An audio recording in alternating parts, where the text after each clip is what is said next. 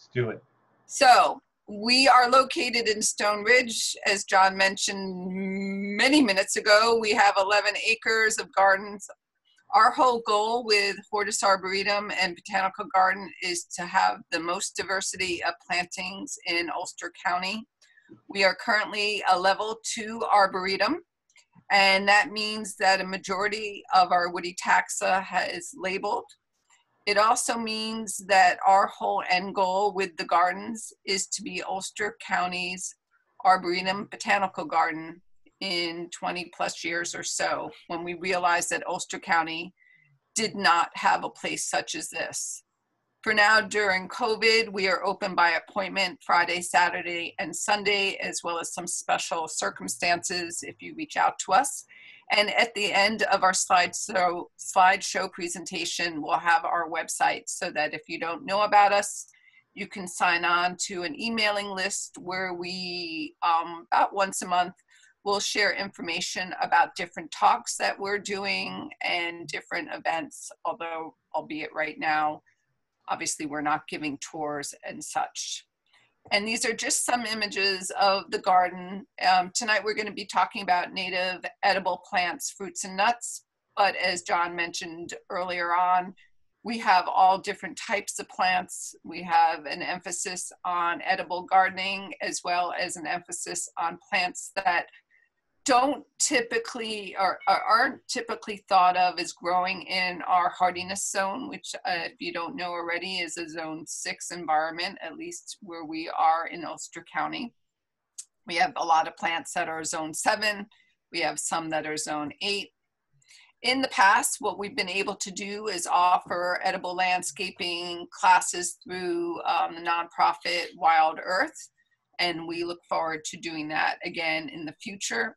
We also allow guests to come in and try fruit. The whole idea about that is that if you tried something that you've heard of, let's say gooseberries, we betcha that you're going to want to plant that in your garden. So it's all about inspiring people to kind of plant outside the box of what they already know. We offer classes, we offer tours, we do artist residencies. We have a fall artist residence so that if you know someone who might be wanting to stay for a week and have full access 24/7 to use the gardens for their visual art creative practice, you can find out more about that on our website. Whoops, excuse me, going the wrong way. This is Scott giving a class. And we're going to go straight into the presentation, and Scott will start off. Yes, this is American chestnut, Dunstan. Most people know that the American chestnut was wiped out in the United States by a blight, which was brought in on probably Japanese cultivars that were planted by the Brooklyn Botanical Garden accidentally. The Asian cultivars are immune to the blight, but American plants aren't and were killed off. And in the 1950s, a man named Howard Dunstan began to take American chestnuts, which had survived the blight, and then they cross-pollinated those with American chestnuts. They took American chestnuts that had survived the blight and crossed them with improved Chinese fruit cultivar nut chestnuts. So then he got trees which were half Chinese and half American. And then after many years, he crossed back once again to American. So what he ended up with are basically trees that are about 70% American, 80% American, and 20% Chinese to survive the blight. And those are Dunstan chestnuts. And we've had Dunstan chestnuts about 8 years. In the last 3 years, they started producing edible, very high quality nuts. The thing you want to know is that you're going to need at least 2 trees for pollination to get nuts. The nuts are very flavorful and delicious. And when they get to this point where the husks are starting to ripen and crack open, you need to get to them before squirrels and chipmunks do, because they will raid your trees. So you can pick them slightly early when they're about at this point and bring them into your house in a box and just let them ripen over a period of a month or so, and then you can eat them like that. That's the point at which it's good to get to get them. And in this image, you can kind of see, I showed it earlier, the dried flower stem there. So these plants are, the male part. yeah, this is the male part. And that's the female, the fruit forming there. Beautiful plants, Yeah. large. You need some space for these. Probably gonna, American chestnuts are gigantic. Chinese chestnuts are kind of in between, or maybe 20, 30, 40. And I think these are gonna end up halfway between maybe 40, 50 feet by 40 feet. They seem to be almost as wide as they are tall. Broad spreading trees, very beautiful, very handsome. Here you could see that the nut has already fallen, so. And some lucky squirrel has taken it away. Wasn't us. Obviously, you're going to need gloves or some sort of tool, but this is not something you want to kind of start touching with your hands. It's very prickly. Formidable, yes. Yeah. This is American hazelnut. And if you're a forager or someone who spends a lot of time out in our beautiful wooded areas, you can see this. We've seen this present on different rail trails. And the forms of these are multi-trunked shrubs, not necessarily a tree, are pretty variable, can get to 20 to 30 feet depending on their particular aspect. This is the catkin. This is the male part of the plant. Beautiful. And so this actually is forming now, and I'll show you an image shortly of what they look like. They're present on the plant. But this is in, you can see it's deciduous, so it's probably March of this year. Some more pictures of the catkins. Highly ornamental. A lot of times people forget that edible fruiting plants are completely ornamental as well. And we don't really see a difference between the two other than an edible plant. You can obviously eat the fruit or the nut, or wildlife will if it's something that you don't care for. And there's a lot of variability in the male catkins. I wanted to just show you this. I took this picture maybe in the last week. This is the catkins forming now. To open the following year. Yeah. And then here is a photo of the female flower. And I'm just use this little kind of, just to kind of show you how small it is. So it kind of does make sense when you have these male catkins flowing in the wind. This is really a, kind of like corn in the way that it is dependent on wind to kind of move it around as well. Beautiful plants. Again, just showing you the flower bud. And this is a really great nut plant. This is it in its husk. Highly decorative again. The American is one of those plants we're speaking about native, but just as an FYI, if you happen to already have a European or even a cultivar of an American one that's been crossed, they are all compatible so that they can all produce nuts together. So you don't just have to have the American variety if you want to kind of expand on that. These are very adaptable to soil and to aspect, so they can take a part shaded environment. I do feel that the little bit more sun that they're provided will produce better crop. The more sun you do give them, maybe you need to have them in an area that is a slightly more moist, but we kind of have ours in a pretty like shaded area meaning like it gets 6 to 8 hours of full sun. So it gets sun in the morning and then toward the latter part of the day it's more shaded, but it still produces fruit for us and absolutely stunning and gorgeous. So we try to get to stuff before the critters do. And so we've tried lots of techniques over the years because we've been doing this for quite some time now. I think the plant that we're showing you is maybe 16 to 18 years old.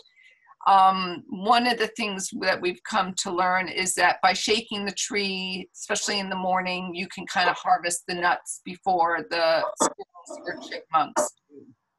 So that might be a way to get it rather than picking them off, which is something we've tried in the past, but we find that the nut isn't always fully developed. So trying to lead them on as long as possible before the animals get to them is actually a really good strategy. And once they get shuck off the tree, often bringing, like the chestnut, bringing them into the house for maybe letting them ripen works. And in terms of pollination, you need at least 2 bushes. You can have more than that, but at least 2 for cross-pollination. And this is just to show you another variety. We found this when we were out foraging on the side of the road. So there is a lot of variability with what's out there. American persimmon, Diasporus virginiana. The most important thing when you're getting American persimmon trees, you want to get a self-fertile cultivar. Otherwise, you're going to have unsexed trees in the wild, and they could take up to 10 years to start being productive. And you're not going to know if you have male or female trees. So it's better to get a reliable one that's going to get you the fruit. So a single tree will get you fruit. Planting groups of them, 1 or 2 together, would get you even more fruit, but a self-fertile cultivar will work. We love John Rick, Johhnrick, John Rick. That's a wonderful a self-fertile cultivar. For people who don't have a lot of room and have only a small garden spot, Zucchus, which is spelled S-Z-U-K-I-S, that's a fairly good small dwarf tree that produces huge amounts of fruit and tends to grow only inches a year. And then the one you're going to see in stores, which is okay, but it's not as good as the first ones I mentioned, is Meader. And that must be because it's easier to graft. And that's spelled M-E-A-D-E-R. Otherwise, you want to make sure you know the fertility requirements.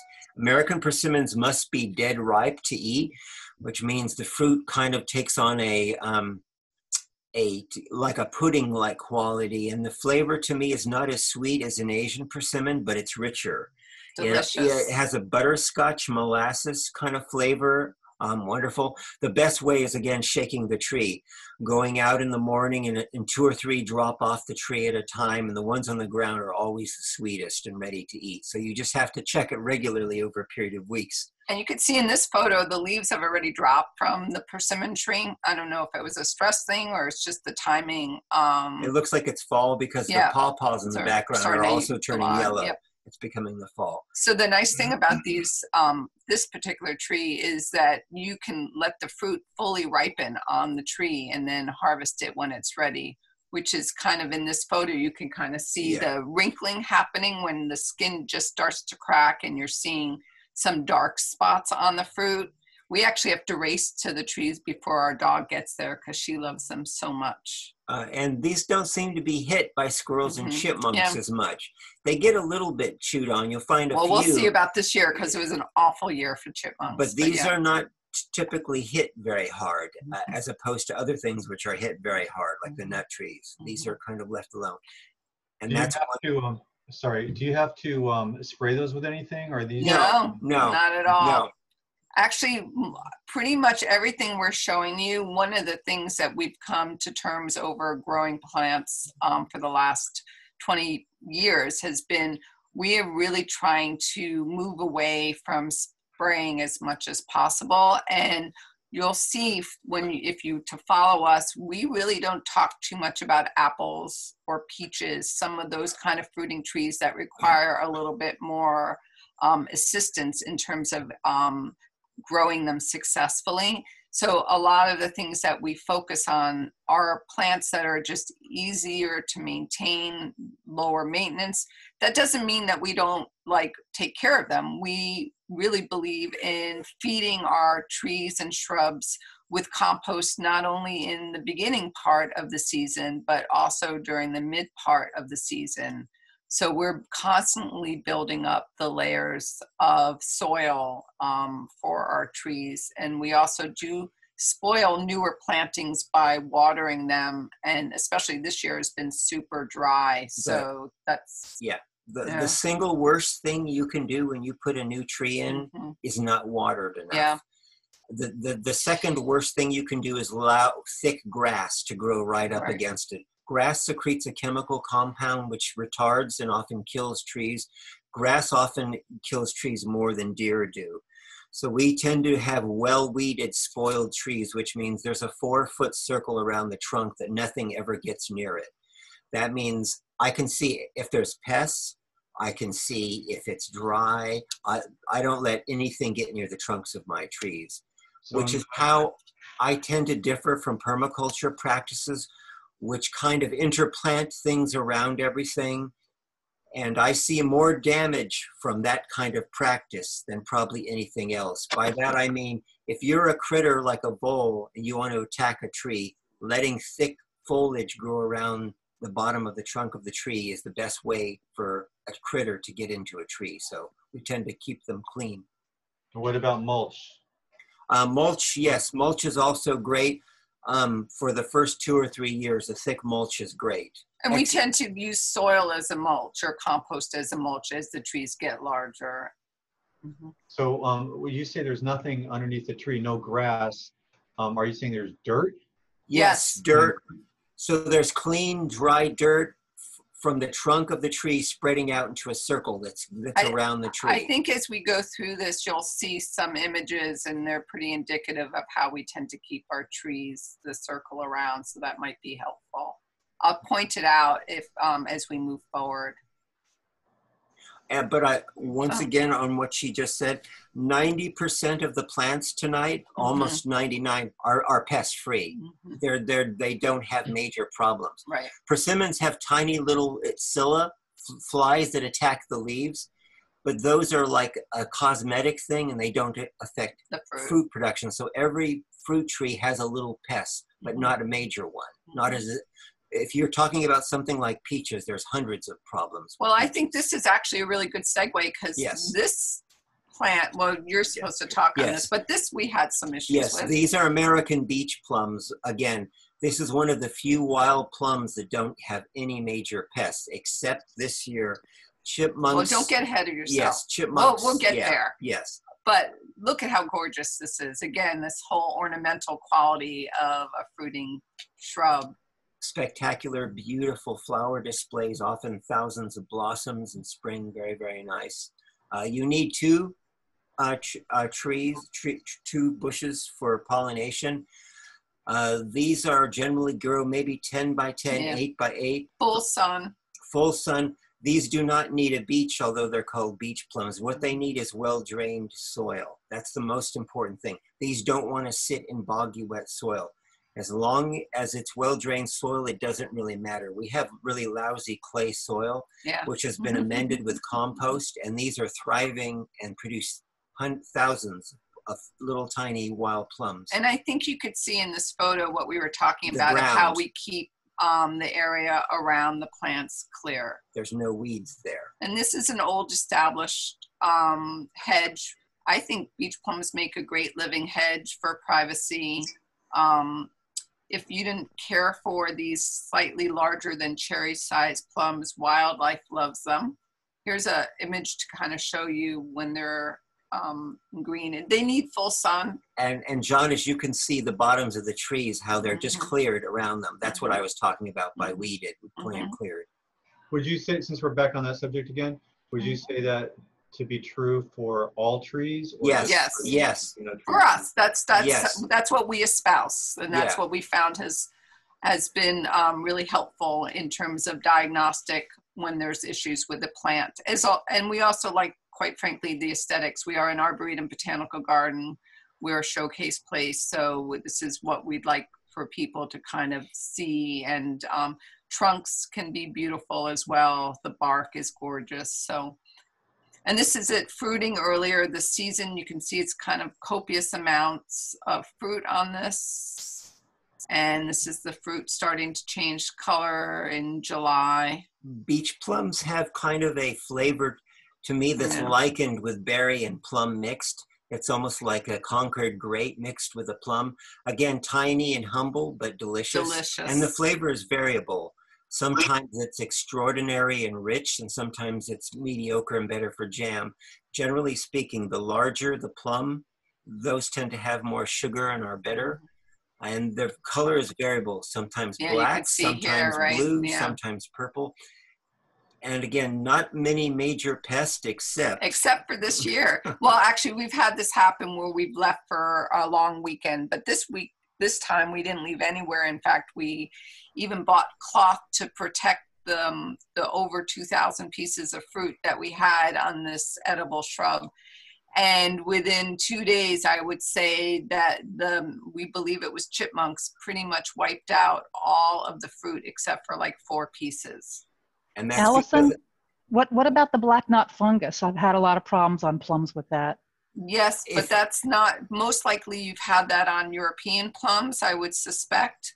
I'm not saying that beach plums don't exhibit that. Yeah. Black knot occurs in small amounts on this, but not major. Not like If it's cut and pruned away, it shouldn't be a major problem. We have a large collection of plum trees, and I'm getting out of the business of growing plum trees because so many of them are affected by diseases. And for those of you who don't know, because there's wild cherries in our forest, they pass all their diseases onto peaches, apricots, plums, etc. Cherries. Yeah, but these ones don't seem as bad. Affected. Again, if you see black knot, if you cut and prune it out and are judicious, it shouldn't be a major problem. If you let black knot go for 2 or 3 years and don't deal with it, it'll take over almost any prunus and wipe it out. This is Ribes americanum, also known as American blackcurrant, and our actual original couple specimens we found during a walk in the woods. This is absolutely, I love this fruit. I love also its flowers in early spring, where it's highly decorative, small little flowers, but when it's completely over, I just should go back a little bit, just when it's completely over the shrubs, it's very ornamental. It's like little chains of flowers hanging, little bells. You do need more than one plant for pollination, so you should have 2 or 3. And this is the fruit that is ripening on what they call strigs. The fruit generally ripens over a 3-week period of time, which is kind of nice, so that you're harvesting over 2 to 3 weeks, and you're sharing generally with the birds, which technically is not a problem. This is sited in a more part shade location, so one of the few fruiting bushes that doesn't mind not being in a full sun. And really, full sun means anywhere when we're in the height of summer from 8 to 14, yes, 12 hours. 14, yeah, a lot. Not yeah. 6, but 8. Yeah. When you're going under that, which is, this could be at certain times between 6 to 8 hours at its minimum of sunlight. This is fine, and probably even prefers it unless you have a wet site. But it's very adaptable to different types of soil. So that's kind of nice. A lot of people ask about the ribes in terms of there was for a long time, it was banned in New York State as well as the rest of the United States for selling, more so at the turn of the century because of the white pine industry. I know that recently, maybe last 2 years, people have said that even Francis over at Catskill Native, that he was having difficulty finding black currant availability for market, and maybe New York State had put some restriction on that. So I'm not really sure where it's at now, but it does grow naturally wild and has naturalized in our woods. I think it's a great tasty plant. It's one of the fruits that my husband does not care for, so it's kind of nice. I get most of it and I eat it out of hand. It is has a lot of vitamins and nutritive properties to it. Makes it really tasty jam. And as I said, there's generally plenty on my bush except for this season, where once again, it wasn't the birds that ate it all. It was also chipmunks. So that was really frustrating to go out and only have 20 when normally I can make a couple pints of jam out of that. And then this image is another type of ribes American. It's called clove currant. and this particular cultivar is Crandalls. This was bred basically because this fragrance of the flowers is super perfumey and intense, whereas our native species is not aromatic that way. So I have two planted in an area where I walk by pretty frequently, and they're slightly shaded by some larger trees. Again, they don't need a full sun. The flowers are fairly larger. I don't think I included an image of the fruit, but the actual berries are larger than our native species and taste just about the same. And So again, this is native, but not Yes. to this area. Maybe this is a Midwestern plant or a more southern Right. plant, but it's an American plant. Right. We didn't even talk about what native means. Maybe at the end we can discuss the stretchiness of that word. What did you say this was called? This one is called Crandalls. It's called Clove Currant, and Crandall is the cultivar. American elderberry, which is a wonderful plant. It's humble and maybe not valued that much as a landscaping plant, which is unfortunate because it produces massive quantities of food and medicine and drinks and grows in the absolute worst conditions. It thrives in sandy soil, it thrives in bogs, it thrives in clay soil, and it produces large amounts of food even in shady environments. Mm-hmm. It can grow in full sun or shade.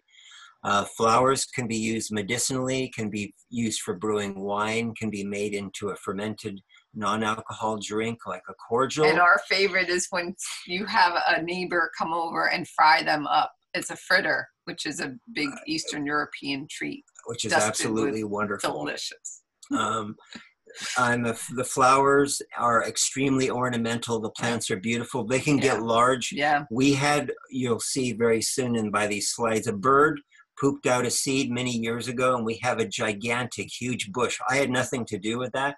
That bush is now about 20 feet by 20 feet. It's a big, glorious bush that gets completely covered with fruit. And that's growing in bad soil and in part shade. Part shade. Maybe 4 hours of sunlight. Mm-hmm. It's glorious. So, and my wife makes cough syrup using the fruit cooked with cloves and sugar, and then bottles it for the winter to make into teas for when we get sick. This is the berries just starting to ripen and develop. And this is a berry that you're supposed to cook a little bit. Yeah, it's slightly toxic. Really it's meant to be cooked. Yep. And once it's cooked, it's perfectly safe to eat. But we know a lot of people who grow this and don't even harvest the fruit, which I mean is fine, but it's a great wildlife. Birds absolutely love this plant. Yes, our catbirds are delighted and are constantly picking at it and taking it. Yeah. And this bush is so large, there's enough to share at this point. We don't really care. And again, this is one of those things where it's highly ornamental. So imagine you have a fairly large specimen that is just dripping of berries, because this is their natural thing where the berries are so heavy that they fall over. There are two cultivars. One is called, well, there's more than two, pardon me. We grow two, but there's several different cultivars that were bred. The ones that we're familiar with are York and Adams. And they produce a slightly larger berry with no taste profile. No, the taste is different. the same. They're just slightly bigger. Yeah. A lot of people say, how do you harvest the fruit?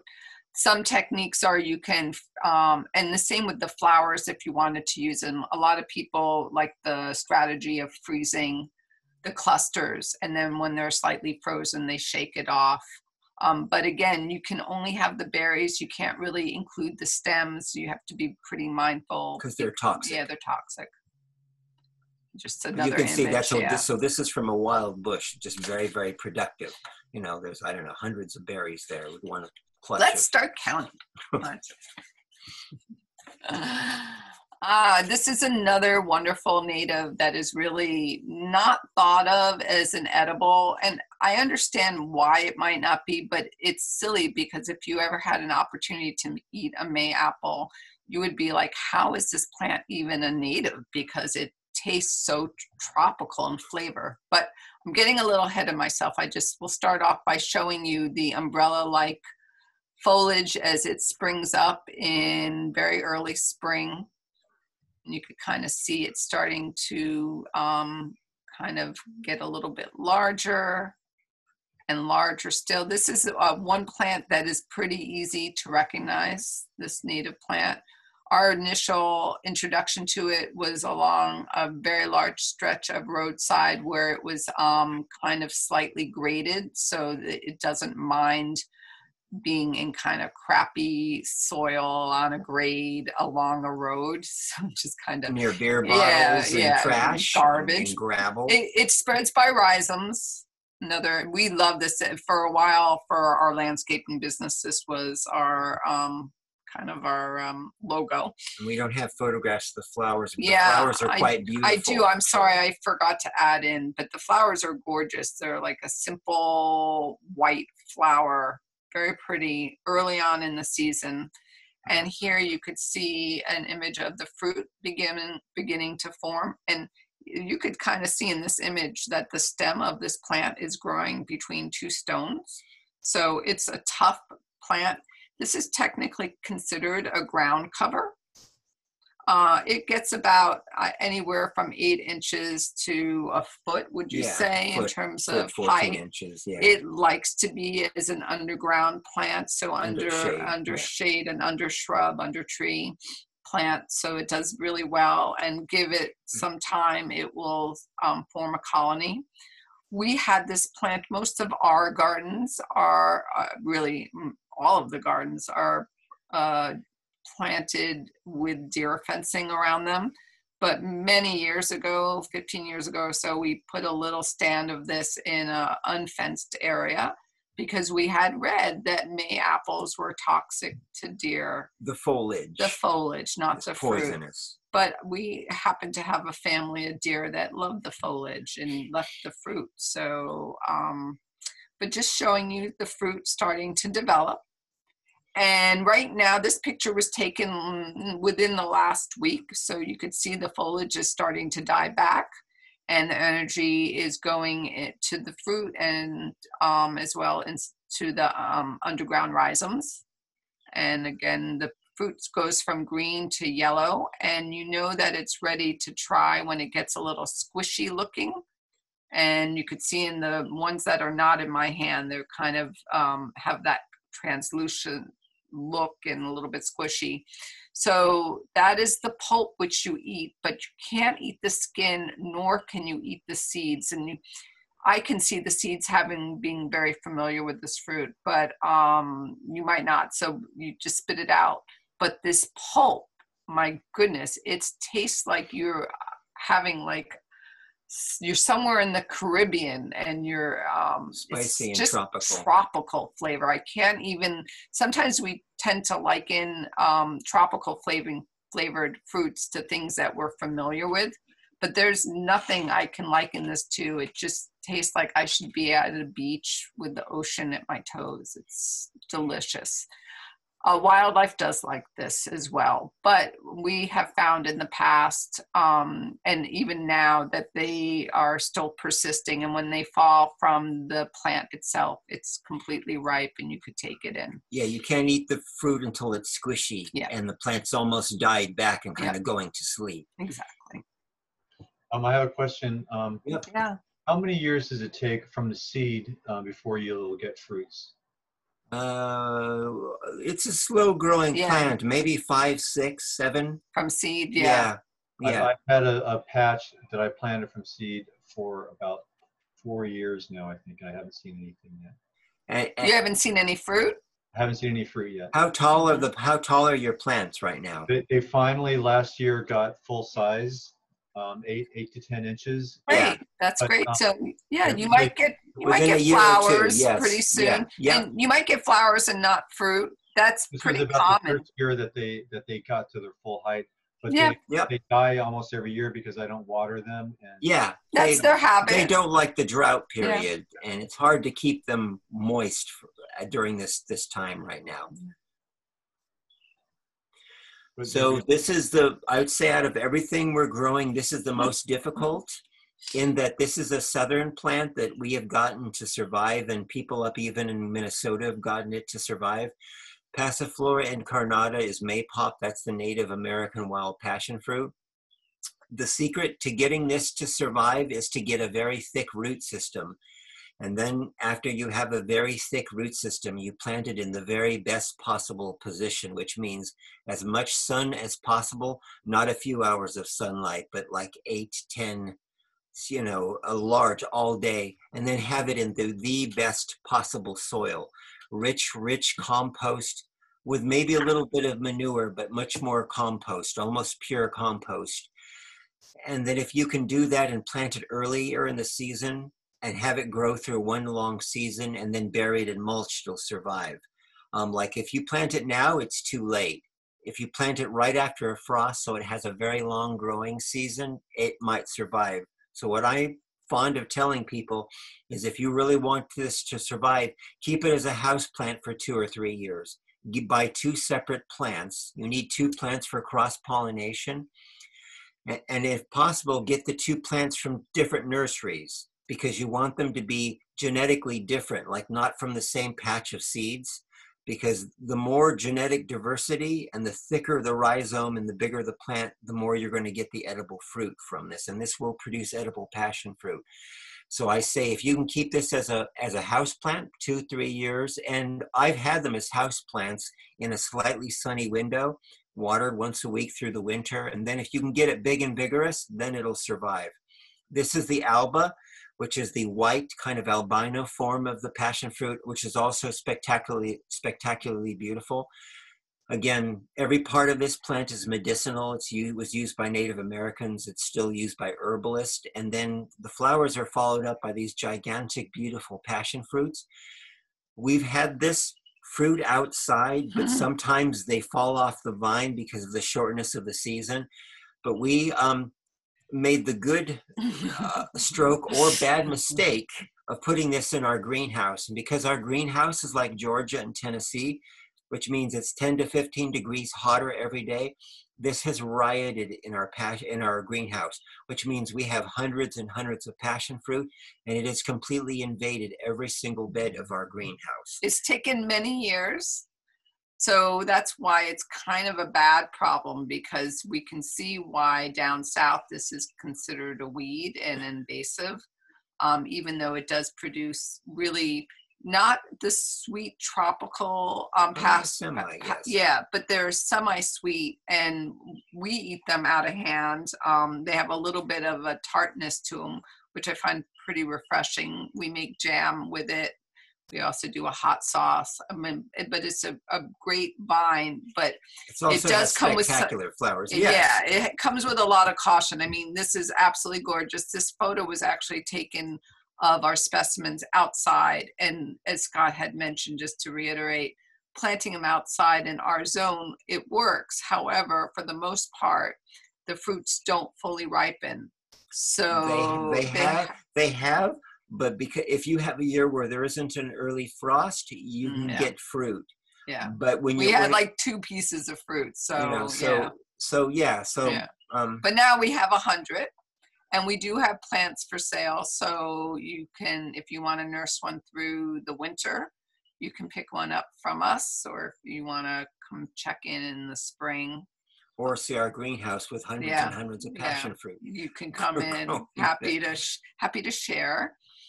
And that's what the fruit looks like. So you eat the whole thing.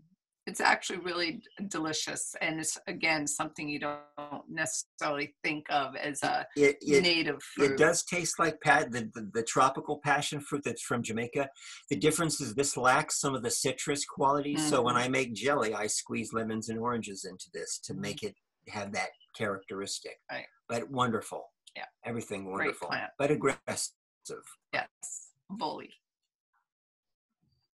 Pawpaws. I would say this is kind of the queen of American fruit. Tough, easy to grow. The worst thing about this plant is it's going to take you 10, maybe 12 years to get to the fruit. And that's because this is a taproot driven plant that has to sit for a long time in the right situation. And once the roots have grown out long enough and the tree is comfortable, then it's almost like a switch turns on and you suddenly have fruit after many years of waiting. The other bugaboo about this and what makes it difficult for people is When pawpaws are small, they need a little shade. They cannot be in full sunlight. But once they're mature and they're full size, they want to be in sunlight all day. So you either put a baby plant in and then put a couple posts in with maybe a shade cloth for 3 or 4 years and let the plant get large and then remove the shade cloth 1 year. Or you try to grow a plant out and pot it out over and over, and then, which is what I'm doing to grow them out, which is a bit more of a pain in the neck, and then pot it into the ground. I'd say once pawpaws get about 4 feet, they're okay and can be out in full sun. But until that, when they're babies, they don't like full sun. They tend to get fried. And the first couple of years, it might even start to flower, which is we're showing you right here is a flower bud, but you might not get the fruit either. So be prepared. It can be very exciting. We've seen people who've been growing ones for 8 or 9 years get their first flower, but no fruit. Yeah. Perfectly normal. And grafted plants tend to get fruit quicker. So you might be able to kick some years off by getting a grafted variety. Well, what a flower. Look at that. Is that not gorgeous? Just stunning. And you can see the one on the right does not have the pollen ready. Yeah. The one on the left, the pollen is cracked open and is ready. And there's a myth that these are only pollinated by carrion flies, and that is like a common household fly. It's not a carrion fly, it's any flies. Blue bottle flies, we've seen all sorts of different flies pollinate these. And unfortunately, flies are lazy pollinators. Well, it's very early spring, so but although he's got a lot of pollen on Yeah, it, so if it's cold, they do not pollinate well. So sometimes I take a paintbrush and we'll take pollen from one plant and take it to another. You do need 2 trees. 1 is not enough. 2 trees or more. We have Mitchell and Taylor and mango, and then we have wild seedlings, that we save the seeds from. And the taste difference is the same. A good ripe pawpaw is wonderful, and it doesn't matter. A straight species might give you small, medium, and large, is where a grafted one they might be larger. A little less seeds, I'd say, or smaller seeds. But I think the seeds are kind of cool. That's how we started a lot of our plants. And this you could see, it kind of clusters, not the same as a banana, but similarly.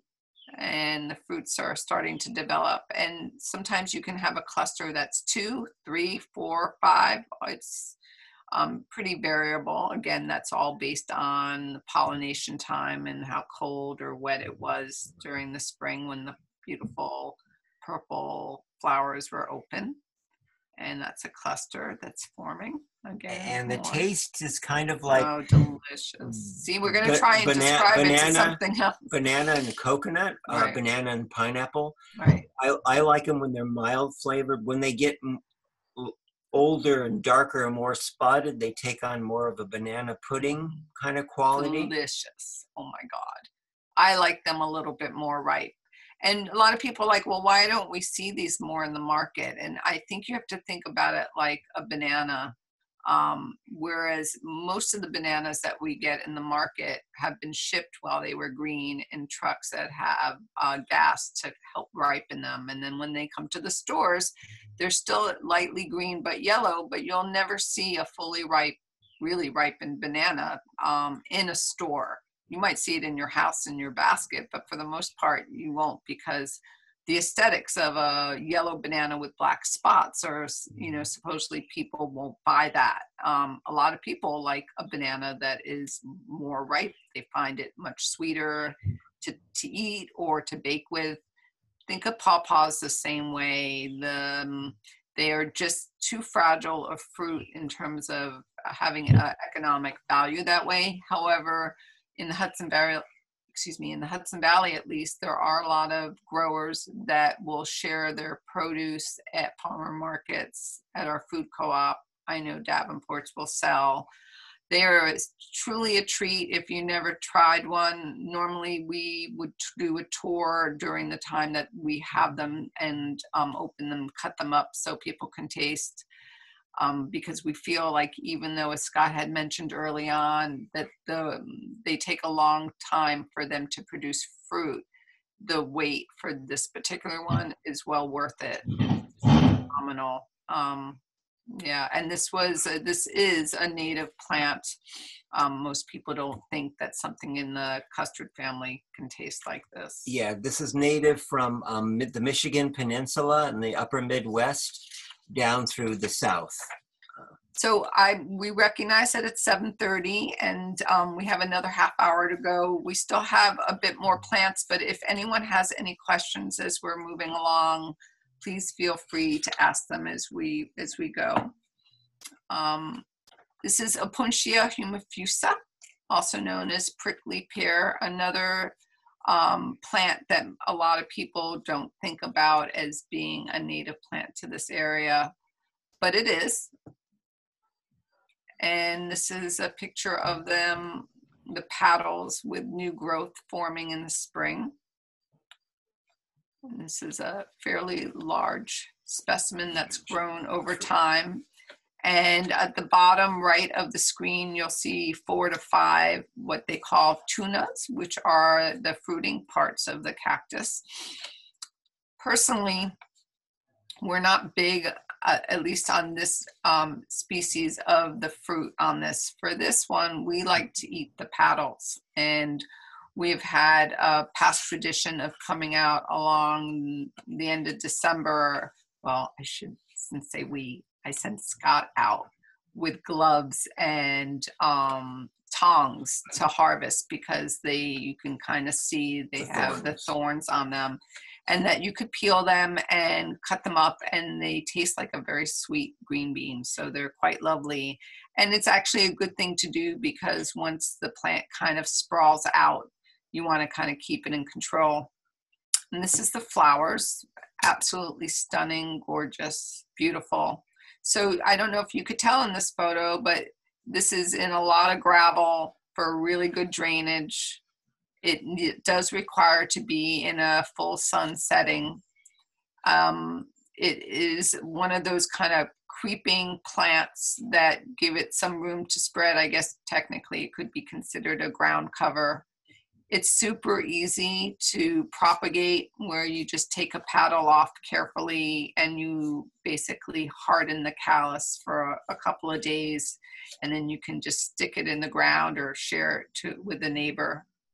And that's a cultivar. Yeah. This is a different species. This is Opuntia acantha, which is a little bit more upright, like a petal on top of a petal. So this will get a little higher, maybe 6-7 inches tall. And it has that beautiful orange glow in the center of the plant. Beautiful. And you could see the tuna on the bottom left, kind of, the fruit. Kind of the fruit. It's already colored. Did you say this was native to Northeast? I would say the acantha is more a Western desert plant, but it's a Western desert plant that gets snow. Humifusa is from the Catskills. I've heard people say there are rock outcrops in the Catskills. And in Kingston, right? Yeah, in Kingston. There's rare spots where you find this. Generally, the edges of cliffs and rock outcrops, it can take snow laid over it, but it wants to be drained. It wants to be that first spot that dries up in the middle of winter when things melt away. If you came for a visit at the gardens, you would see ours are in areas that we've built up with gravel, raised with stone to really kind of enforce the good drainage. Yeah, I've seen people plant this in bad spots, right, and not have a problem either. Yeah, exactly. but it would be better if you did it. Yeah. There's probably 60 species of Opuntia. There's also Opuntia in the Great Lakes region near Michigan, which must be covered with feet of snow. Right. It's probably also there in rocky mountain outcrops also. So there's several species that will survive in our area. And again, the main thing I always say, it's not the thorns, it's the glochids. The glochids are little tiny. If you see the little points emerging in the middle of the petals, those are little glands that help the petal as it grows, and those get little tiny hairs, and the hairs do not come out when they stick in your skin. So the classic way to deal with these is to cut off a petal and then take a big butcher knife and scrape sideways across the petal to knock all that off. But with gloved hands. Yeah. Oh, you hold it with a barbecue tong.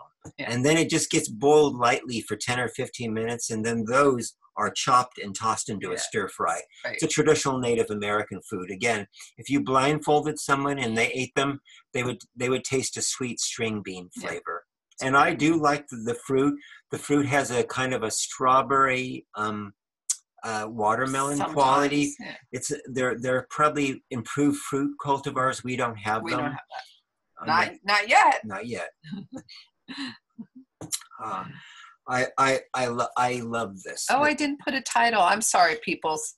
I thought I had a title on this. This is spikenard sarsaparilla, Aurelia racemosa. Ah, there it is. I did fancy title. This is from the ginseng family. This is the traditional plant that people used to plant to make root beer. So they would dig up the roots and use this. I've seen this in Kingston. I've seen it in the Catskill Mountains. I've seen it in Mount Trimper. It likes shade, but most importantly, and to my frustration, it needs consistent moisture.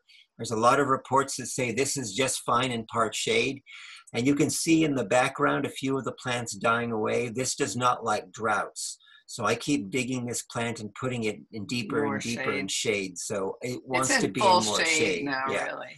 And to me, the most rewarding aspect of this plant isn't the roots, it's the berries. The berries are really remarkable.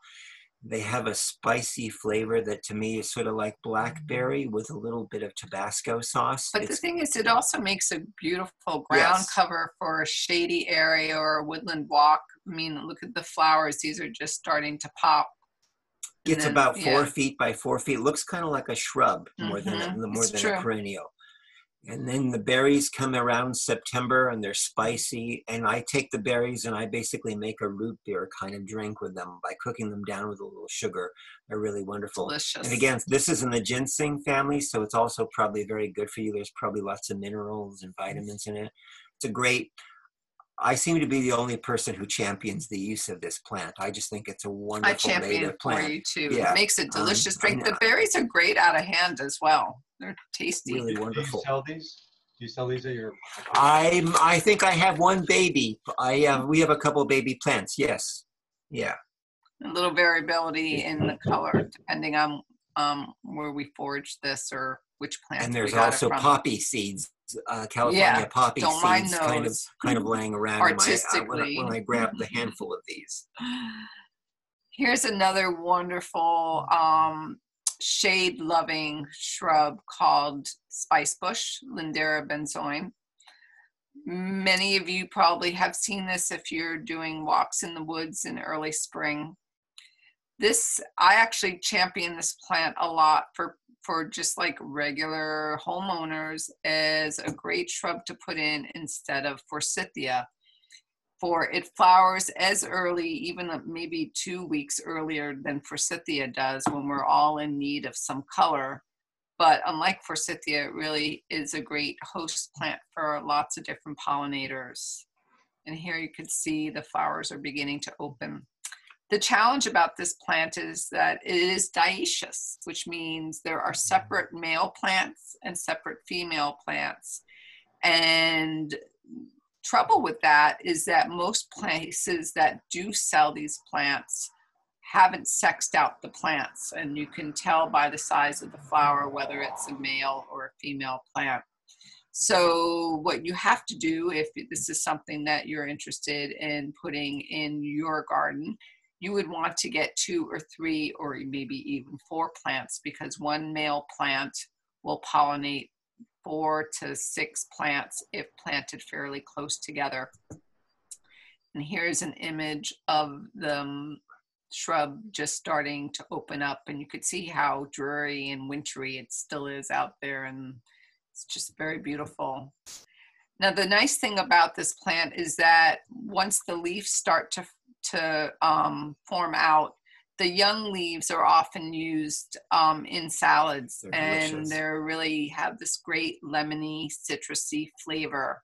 We've also used the leaves when they were slightly larger. They get a little tougher, but if they're ripped up, I don't really think it's a problem. You can make a tea out of it as well, but more often than not, it's used as an early pottage herb in salads and such. And this, as I had said, makes a great shade plant. It's an understory in our wooded area. However, it can take some sun as long as that there's a little bit of moisture given to it if you wanted to put it in a full sun site. But I kind of think that's silly. Most of us do have areas that are shaded and would love to plant something that's edible in that shade area. And I think spice bush makes a great plant. It's not fussy necessarily in terms of soil, and ours we just put directly into clay soil, which does have some moisture. Also, just really quickly, spice bush grows in our woods on the edges of rivers and streams. So that's another great thing. There's a lot of people who have slightly boggy soil and shade, and there's very little that does well. And spice bushes would be perfectly happy. Not standing water, but kind of wet, gooey soil that's not very nice. Spice bush would thrive in that. We've also seen this growing along roads where it's on steep drainage. So I feel like once it kind of settles in, it's highly adaptable. And this is the berries on a female plant. The red part is the paracap, and what you do, and this is actually happening now, so we need to make note of that. And we go out and we collect the berries, and then you let them sit and dry for a couple of months, and the red part, the paracap, will turn black and shrivel a bit. And the colonists use this particular spice in lieu of pepper, black pepper, which was very expensive at the time. And quite frankly, this has much more interesting flavor profile. It has, Scott feels, allspice, a little bit of black pepper. Again, it's really, we're describing the flavor of this compared to other things, but it has a lot of notes, including citrusy, coriander. I find a lot of coriander. You can use it fresh, but I think the oils of it are much more potent as it dried. And in the past, we've used it for mulled cider, or if I'm using, like if I was doing a turkey or something, it's good for game. Again, interesting. This is Lauraceae. The Lauraceae family has cinnamon, highly aromatic, laurel, sassafras, and this. The trees in that family produce spicy bark and spicy leaves as a deterrent for animals to eat them. So a lot of those are wonderful. Spice bush, the leaves are aromatic, the bark is aromatic, everything is wonderful. The flowers not so much so, actually. But here's an image. I'm holding them, and you can kind of see they're starting to have some wrinkles on it. Are these from male or female? This is female. Yeah. It's a dioecious plant, so they're separate plants. It's either male or female. So you want to plant a couple together. The females produce the berries? That's correct. And it's very difficult when they're the first 4 or 5 years of their life. It's very difficult. They look exactly alike. They do. And then the flowers, you can tell when you see the flowers, not only size, but I believe the boys tend to do sprays of flowers. There's more, and the girls are less flowers, and they're so you can kind of tell. But it's always best to put 2 or 3 of them together. They make a nice little hedge. They can get large. In situ in the woods, I've seen them get 15 to 18 feet. Just showing you. That's a lot. That's a lot. A day of collecting, where we're going out and collecting. Actually, no, that's just from our own. Oh, yeah. That's a long time ago. Aronia. There's a couple different species, so I just kind of chalked it all as one, known as chokeberry. I believe this is Melancarpa. I'm kind of new to Aronia. We traveled a couple years ago, and someone we kind of met along the way had introduced us to dried chokeberries and was taking them for health reasons. And I thought they were absolutely delicious, and he kind of converted me to all the health benefits. He was like, this has the most health benefits than, elderberry and blueberry. Aronia has the most anthocyanins of any food in the world. So it's actually really good for you in terms of fighting cancers and stuff. It's very good for your health. And the I don't want to call it a problem, but the thing about Aronia is that it's really not something that you would eat out of hand. So it's one of those fruiting bushes that you really do need to have dried. Although or made into a juice. Or into a juice. I will say we did find a shrub a couple years ago, or even last year, or whatever, and I tried some out of hand, and they were variable, but some of them were like absolutely delicious. So I was like, oh, I want to have more of these in the garden. So there are a couple different cultivars out there. This is a recent picture, maybe in the last couple of weeks, of the fruit starting to dry. And some of the cultivars, there's one called Viking, there's one called Nero.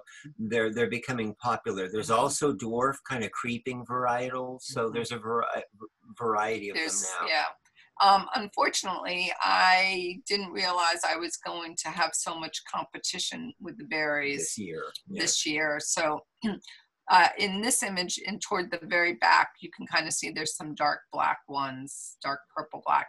That is the stage where it's okay to pick. So Aronia does produce berries over a fairly long period of time, but we have stupid critters at Hortus, and they're harvesting fruit when things aren't ripe. And we told you about the beach plum thing. They harvested those when they were still green. So maybe in 2 years, we'll have a very big booming beach plum collection for sale. We'll see about that. I'm not so sure. Cranberry, Vaccinium macrocarpum. What you can't see, well, actually, yeah, you can't see here.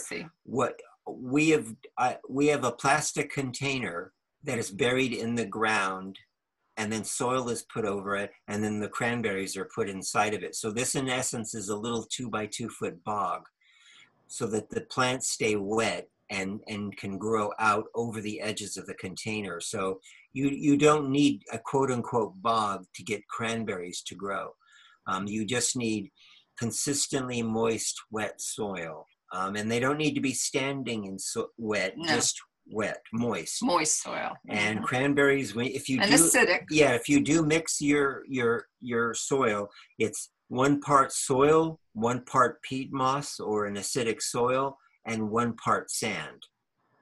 And other than that, they grow slowly as a mat. It's good to cram them together, because I would say the only problem with these is the fruit tends to be scattered on them. So you want a packed group of them to kind of grow together. I was curious, well, we're in the midst of writing a book to be published in 2022. So sign up to know about that. But when we were doing our research, one of the things about cranberry, why it got its name, are based on these little flowers that look like cranes.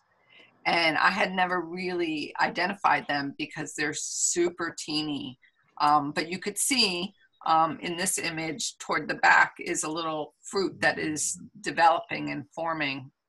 I think they're also very beautiful. They are absolutely gorgeous. I like the way they creep, and they're great as a ground cover. Again, if you put this in a pot in the ground and it's hidden, and then you have the creeping vines, they can be spread and moved out wherever you want them to be. They'll creep indefinitely.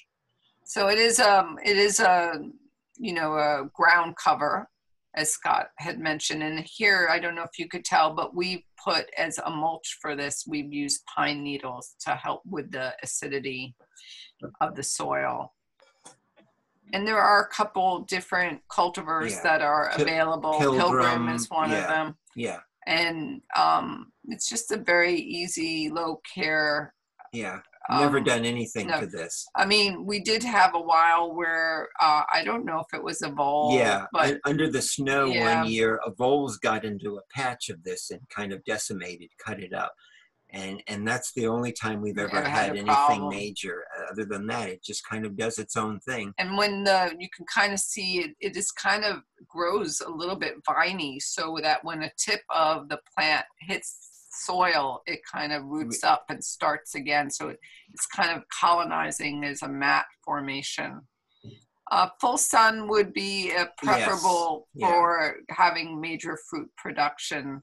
And the fruit pretty much ripens all around the same time, which is really end of September, October, depending on the environmental qualities of the year in terms of heat and stuff. But again, just to kind of give you an idea of what's happening in here.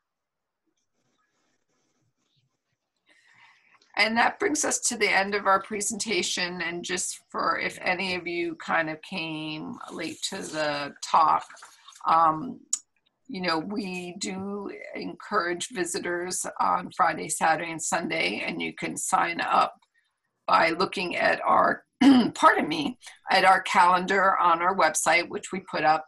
We recently turned the gardens, after growing it out for about 20 years, into a nonprofit garden. So your support coming to visit us is wonderful by either making a plant purchase goes to helping the maintenance of the gardens. If you like this talk, because this was a free talk on our end, and thank you to the town of Rochester for hosting this and for asking us to do this, you could go to our website and make a small donation. That's always appreciated as well.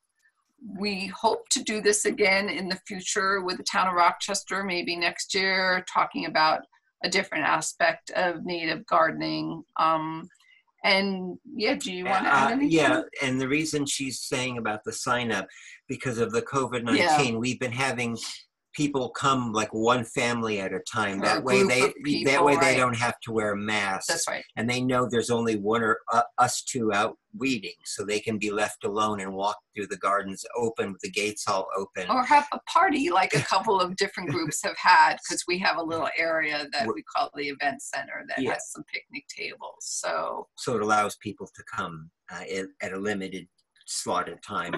And one last thing is, if you were here early on, John had mentioned about coming out and not really even knowing that we were here. And part of what I said earlier was, you know, we say it a lot, but it's true. Scott and I have just been doing a lot of the planting for the last 18, 19 years, just keeping our heads down, doing the work, doing research about endangered plants that are not only native, but we're also interested in ones from other parts of the world and trying to see if we can grow them here. And I guess about 5 or 6 years ago, we really did realize that our county did not have an official Arboretum Botanical Garden in the sense that other counties did. And most botanical gardens, arboretums, are started by wealthy families many years ago. And it was a competition of who can get what plant and kind of show off to another.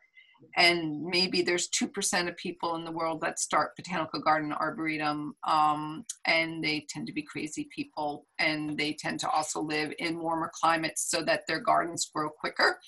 Well, we know we're not. Our garden collection is still very young. We consider ourselves a young botanical garden. And our goal is that when we're in mushroom bags in the ground, that Ulster County, and maybe with the help of the Garden Conservancy, will see the importance of the diversity of plantings that we've done over the time, and we'll take this on as Ulster County's botanical garden. So that is a little bit of background just to kind of flesh in what we're doing here. It's a little bit more than just a passion. Any questions? Yeah, any questions? That's enough about us. Any questions about any of the plants? Everybody, you should be unmuted unless you want to unmute yourself. The cactus that you have you been by Iona Island in the Hudson River? Because it has a very large population of cactus there. No, neat. I'm mixing up two to that. Not that nice. Like, I don't spend any You don't time call it no, it's so if you've unmuted, maybe you can, if you don't. Oh.